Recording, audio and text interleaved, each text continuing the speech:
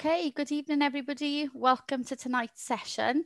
I'm really pleased to say that tonight we're joined by my colleague, Professor Gareth Jenkins. Gareth this evening is going to be covering the topic of blood tests for cancer, and we're going to cover that session. And we've got about a 30 to 40 minute taster session with Professor Jenkins.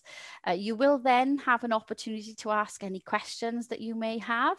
So please do, those that are joining us live, use that Q&A button at the bottom of the panel and you can ask questions and we'll come to as many of those as we can at the end. Those of you that are joining us on record, then if you do have specific questions, then you can email us, and the email address to use is study@swansea.ac.uk, and we'll do our very best to come back to you as soon as we possibly can. So the rest of the week as well, we do have quite a few sessions happening over the coming days, and you can book for any of those sessions on our webinar series page, Head Start, and we'll make sure all of you get a link to that following tonight's session. Okay, but without further ado, I'm going to hand over to Professor Jenkins, and he's going to kick off tonight's session on blood tests for cancer. Thanks, Emma. So now the tricky bit, can I get the screen share to work? Let's see. Fabulous. Top marks. There. Is that Yep. okay for everybody? That's great. Thank you. Okay, thanks, Emma, for that introduction. And thank you all for coming this evening to listen to this mini lecture. So I've been asked to give you an overview of some of the molecular research that I carry out particularly, but as an example of some of the research that's undertaken here on molecular aspects of different diseases in the medical school, soon to be the Faculty of Health and Life Sciences, to get a feel for the kinds of research that you would be exposed to should you choose to come and join us in October. So I'm going to talk about blood tests for cancer, something I'm personally really interested in. I'm going to talk a little bit about what they are, and I'm going to ask a question, do they work as well? So you already know this, so this shows how great Swansea University is, and the medical school in particular. You know this, otherwise you wouldn't be considering coming to join us in October. So a little bit about me. I thought it would be useful for you to get an idea of who I am and why I'm sitting here talking to you on a Tuesday evening. As Emma introduced me at the beginning, I'm Gareth Jenkins, so I'm a professor of genetics. I have been for 10 years or more here at Swansea Medical School. And I'm really interested in cancer, and particularly in carcinogens, how the chemicals that cause cancer work. And in terms of cancer, I'm particularly interested in how we can use early diagnosis to improve the survival rates of patients who've got cancer. For my sins, I currently am the director of research for the medical school as well. So this means that I have a managerial role in trying to coordinate the research activity across the medical school, and to try and coordinate the efforts that we're all taking in different aspects of research and development. And so we try to closely link the research that's carried out in the laboratories and the offices and the data science laboratories here in the medical school with our taught programs, so that the taught programs have a scattering of researchers coming to talk about state-of-the-art, cutting-edge research in all the modules.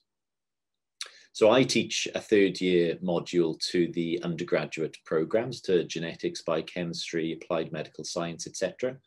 And this is on cancer genetics, which is something that I'm particularly interested in. And I also take third-year project students. So as you probably are aware, in the third year of the BSc programs, there is a large research project. Most people carried a laboratory-based research project, and I usually have two students in my lab every year carrying out some research, as well as taking MSci students and students who are carrying out MSc projects as well.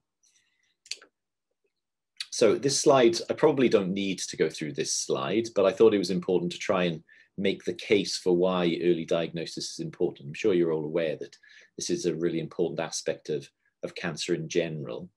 So it's true now that more than 50% of patients who are diagnosed with cancer survive on average. On average, 50% survive for 5 years or more, which has increased steadily over the previous decades. And this has been a big achievement in terms of improving the prognosis of the average cancer patient. But we could do better, and the way to make this survival data better is to catch cancer earlier. So the earlier the diagnosis, the better the prognosis, the more options that clinicians have, whether that be surgery or therapy, it's vital that the cancer is diagnosed early to maximize the effectiveness of the different treatments available. Another thing that's important when we think about early diagnosis is the concept of using biomarkers to be able to identify and diagnose cancers early. So biomarkers are biomolecules, biological molecules, which are expressed in cancer tissue in particular, and whose presence we can use as a surrogate for the presence of cancer. So if something is expressed at a high level in cancer, and we see that same biomolecule in a patient who we don't know their diagnosis, then we can assume that there's a good chance that they've got cancer. So these biomarkers are really valuable in the early diagnostics world. And even really good biomarkers, if we develop really powerful biomarkers that are very accurate at identifying patients who may have cancer, then they can be used in a screening mode to actually look in the general public. So instead of people who may be symptomatic, who may be attending hospital for some reason, we can actually look in the general population as they're doing a Tesco shop to see if they have an elevation of a biomarker, which means they might need to go and get some further tests. So I use in particular DNA mutations as biomarkers of early cancer. And I thought I'd explain why that is the case. And the main reason is that cancer is really a disease of DNA mutations. And so DNA mutations drive cancer development. And so it's a natural thing to use the presence of DNA mutations as a biomarker for the presence of cancer. So our DNA is constantly mutating. This is the basis of evolution of life. And so we can't stop DNA mutating. So there's constant mutations occur, but it's the mutations that occur in key cancer-causing genes that are of particular importance in the cancer context. These mutations are induced spontaneously just by our natural everyday way of living, but they are also induced by carcinogens, things that increase the level of those mutations. And good examples of those are cigarette smoke, UV light, and other dietary exposures. So cigarette smoke contains thousands of compounds which are carcinogens. And in particular, there are hundreds of those compounds which are really potent carcinogens which cause mutations. And so the longer you have exposed to these carcinogens, the greater your chance of developing cancer. So because mutations are so closely linked to the development of cancer, they are really good biomarkers usually for cancer in general. So I work on a type of cancer called esophageal adenocarcinoma. So I won't go through this in great detail. It's unfortunately a cancer that's associated with poor survival. And so the graph here, I think you can see my mouse on the screen. This graph here from Cancer Research UK's website, they provide lots of really useful data around cancer information. This shows the survival rates of different types of cancer. At the top here is the average survival rate, which you'll see is 54% when you average all cancers. But there's a big disparity between different cancer types. And unfortunately, esophageal cancer is one of the poorer ones in terms of its survival rate, with only 15% of patients surviving 5 years. Unfortunately, that means that 85% of those patients diagnosed with this form of cancer will die from their cancer in those 5 years. So for a long time, I've been interested in biomarkers that might help diagnose this kind of cancer earlier. And to begin with, this meant collecting tissues from from hospital settings when people were having endoscopy, where a tube is inserted into the throat and down into the food pipe or the esophagus. And this is a really useful way to obtain tissue samples that you can study for the presence of these biomarkers. But the problem is this is quite an invasive procedure. It only gets carried out on a relatively small group of patients annually or biannually. And so the move to blood-based biomarkers opens the door to being able to look at a much wider group of patients, because it's a much less invasive procedure getting a simple blood sample from a patient. And this idea that blood tests or blood samples could be used for diagnosis of cancer has been coined, the phrase has been coined, the liquid biopsy. And so instead of a tissue biopsy, where you might obtain a bit of tissue, you can actually get a blood sample, or in some cases a urine sample. This is also termed a liquid biopsy. And you can use that liquid, so in this case blood, to look for the presence of these biomarkers to manage patients who may have cancer. And this is a much less invasive approach. And what people do in these with these liquid biopsies is measure all sorts of different things and assess whether any of them have any merit in operating as biomarkers. And so this can include DNA, this can include cell-based biomarkers. This is what I'm going to talk about, the presence of mutated cells in the blood as a biomarker of the presence of cancer. But it can be RNA, protein, lipid, or even metabolites. And probably in the future suggests that it'll be combinations of some of these that will be most valuable. So this picture up here in the top right-hand corner is from a conference that's been newly organized in the last couple of years. The first was held in 2019, the year before the lockdown.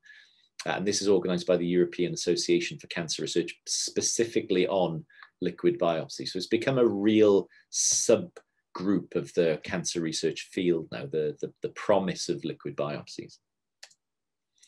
So liquid biopsies could be really powerful in the developed world in increasing our chance to detect cancer patients at an earlier stage. But I think personally that they're going to have an even bigger impact in the developing world, where they don't have the infrastructure to do standard tissue-based tests so well. And so it could be a really, because these tests using blood are much more rapid, they're lower cost, and you don't always need a lot of infrastructure.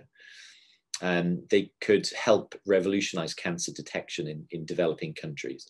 And so these images come from Dhaka in Bangladesh. I do a bit of work with some of my colleagues in Dhaka in Bangladesh, and they have unfortunately really high rates of different types of cancer, much higher than the developed world. And one of the reasons for this is they have widespread contamination of their water with arsenic, which, as well as being a poison, is actually a really potent carcinogen.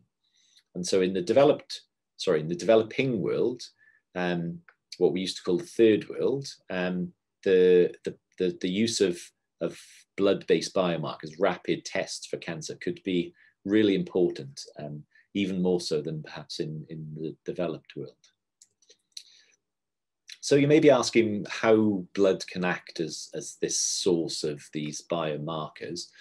And the reason why blood is really good for looking for these different biological molecules is that tumors are bathed in blood constantly. So tumors can't develop without a blood supply. It's an absolutely fundamental thing they need to do, is to develop a blood supply. And they constantly are bathed in blood, which is pumped through the tumor.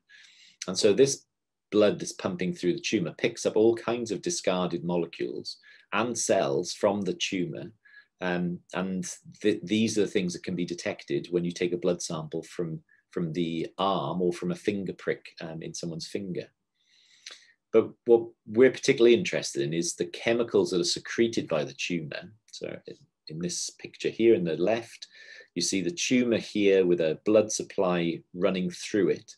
It discards all sorts of different things, in circulating tumor cells being some of them, which release DNA, but it can secrete all kinds of chemicals. And these chemicals can damage the cells in the blood and cause secondary mutations.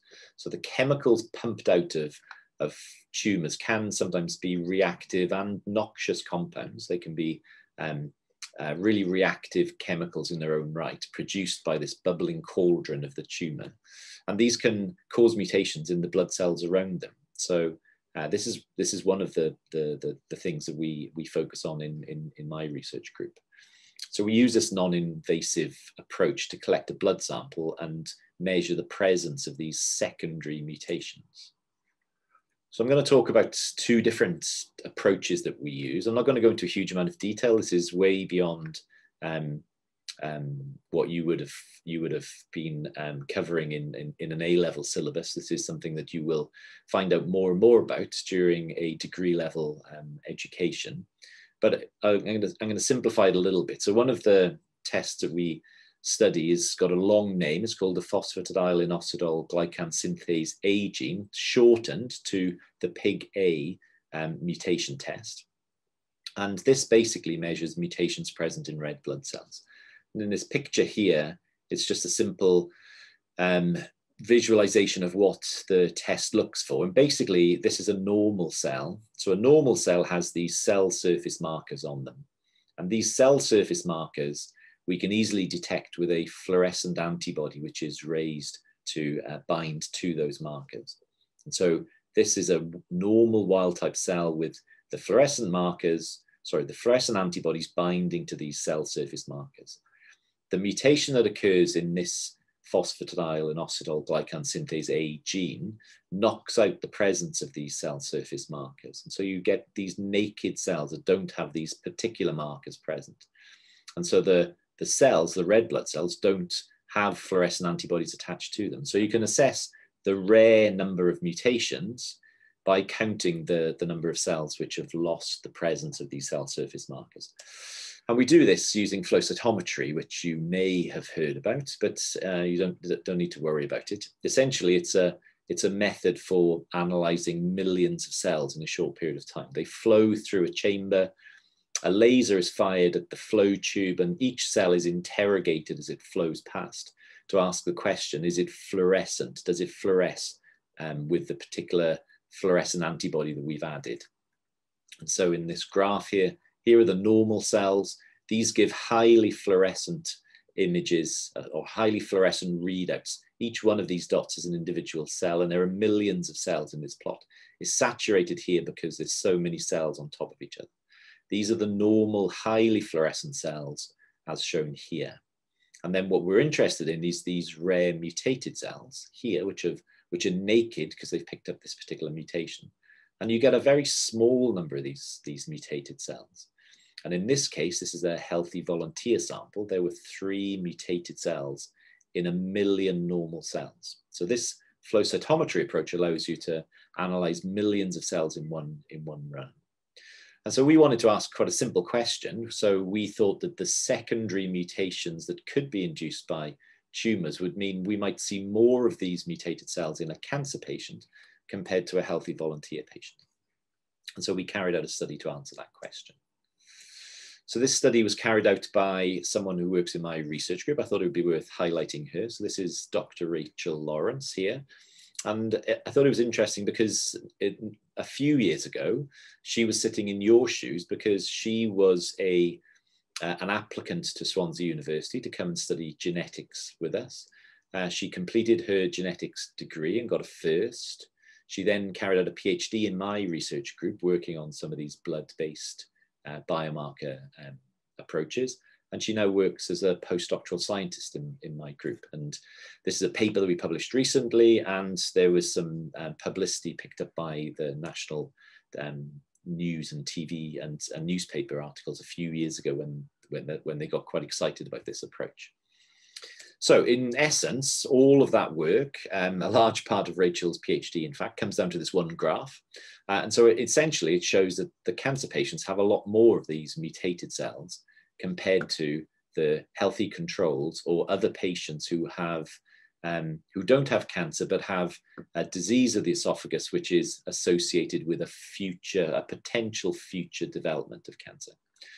And so essentially the answer to our question was yes, the secondary mutations are higher in cancer patients than in non-cancer patients. And so this offers the possibility that this kind of approach could, in theory, diagnose an undiagnosed patient. That if a patient comes in and has a blood test taken, a blood sample taken, and then this particular test for the presence of these mutations is carried out, and if the patient has a mutation level which is up around here somewhere, they're much more likely to be a cancer patient than a non-cancer patient. And equally, if a patient comes in and has a low level of mutations around here, it's unlikely that they are a cancer patient, that they have cancer. So this kind of approach could, in theory, if validated, be a way of diagnosing a cancer patient from a non-cancer patient.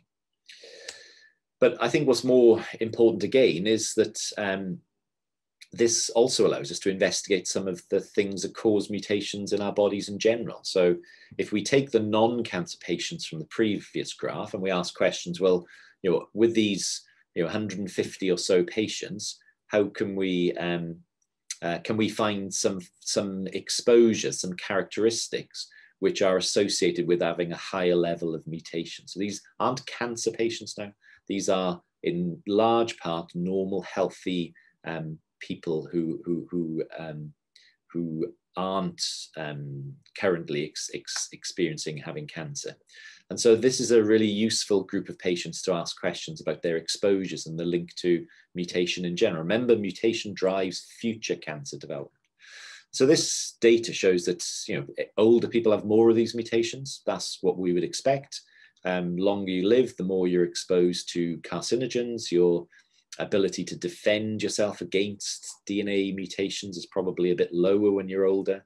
So this fits with what we would expect. There was a weak association with obesity, but maybe there is something in the obesity side of things as well. Smoking caused more mutations, so smokers had more mutations than the non-smokers. And as I said to you earlier, that's probably because cigarette smoke contains thousands of reactive compounds and many really potent carcinogens. And even some of the drugs that we take influence this. And so people who took aspirin regularly had a lower level of mutation. So this was a protective factor against mutation induction in general. So remember, this is not cancer patients. This is just asking a question about which of the patients and volunteers had mutations and what factors influence whether they had mutations or not. So we can understand human mutation through this kind of approach.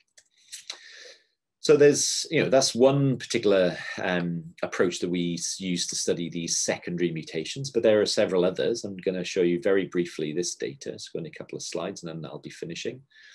So this is a different approach which measures a completely different type of mutation in a different cell type as well. So this is measured in lymphocytes, in white blood cells, and this measures a chromosomal level mutation. So instead of being a mutation in a single gene, which has a knockout of a phenotype, which we can measure with flow cytometry, this actually is a chromosomal level mutation in the DNA, a fragmentation event usually. So you form these small DNA containing bodies in the cytoplasm of cells. So these small nuclei, or micronuclei as they've been dubbed, show the presence of a chromosomal mutation.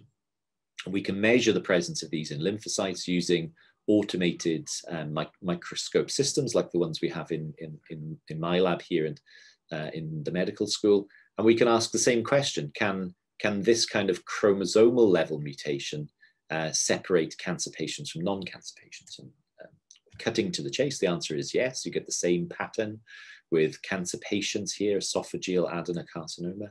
These patients have many more of these mutations, these chromosomal mutations, than the patients with this pre-cancerous condition, Barrett's esophagus, reflux disease, or the healthy volunteers. And so both of those approaches show the same thing, that these secondary mutations induced in blood cells by the tumor are elevated in cancer patients compared to non-cancer patients. And so in theory, this is a promising starting point to ask the question, could this be a clinically useful way of identifying cancer patients at an earlier stage? So a summary, so a take-home message. Whenever I give lectures or talks at conferences, I always try to give people a take-home message, to something that they can remember when they're sitting in the bar later. So hopefully I've been able to convince you that early diagnosis is really important. It's the most important thing we should focus on in cancer research, because it'll have the biggest impact on prognosis. And hopefully I've been able to convince you that blood tests or liquid biopsies are really promising because of their non-invasive nature, and are a really exciting way that will revolutionize cancer detection and cancer management in the coming years. I've shown you a little bit of data from our research group around secondary DNA mutations, and this looks promising to us at the moment. But our data and data being generated by other laboratories needs validation before it can be clinically applied, because to be clinically applied, it has to go through lots of different processes to make sure that it performs reproducibly and is accurately identifying the cancer patients. And so this is something that I teach in the cancer genetics module that I run to third-year BSc students in the medical school. But there are other equally exciting areas of research that are carried out within the medical school, which are taught in the other BSc and MSc programs. And I will finish and thank you for listening. And I'll leave you with as if you didn't know, because you obviously have tuned in today because you are aware of the courses on offer within the medical school. And just to flag up at the top here that there is an undergraduate open day on the 8th of May. And I will finish there, and I'm happy to take any questions if anyone's got any questions. Fantastic. Thank you, Gareth. Really informative. So just before we come on to the live Q&A, and I know I'm sure we'll have some questions from those joining us live. I'm just going to end the recording, and just to remind those of you that are watching this on record, if you do have any questions for us, then you can use that email address, which is study@swansea.ac.uk, and we'll do our very best to get back to you as soon as we possibly can. Thank you for watching, and get back in touch with us with any questions.